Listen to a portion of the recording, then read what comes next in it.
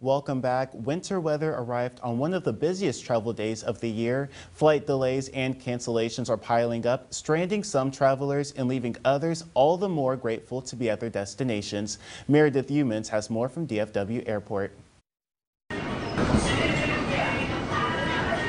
Airport arrivals all look different, and for Saeed Vikionache, flowers and balloons are for a happy occasion. And a hug he'll hold on to for a lifetime. Mucho, mucho.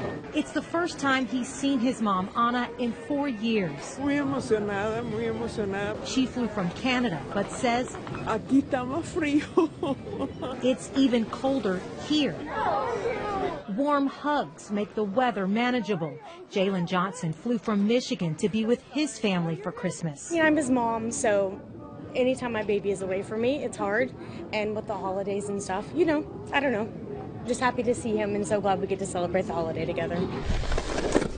With a weather system bringing dangerous cold and travel chaos across the country, he says he worried he wouldn't make it home at all. It was windy when we got here, 40-mile-an-hour winds. That's a little crazy landing, but other than that, it was fine. For many, there were no problems. Perfecto. But for others, it created chaos. It is an absolute Christmas nightmare. Bradley Leggett and his family are flying from New Orleans to Montana and say they're stuck in DFW because their flight out was canceled. So we don't have any clothes, we don't have any bathroom accessories, nothing.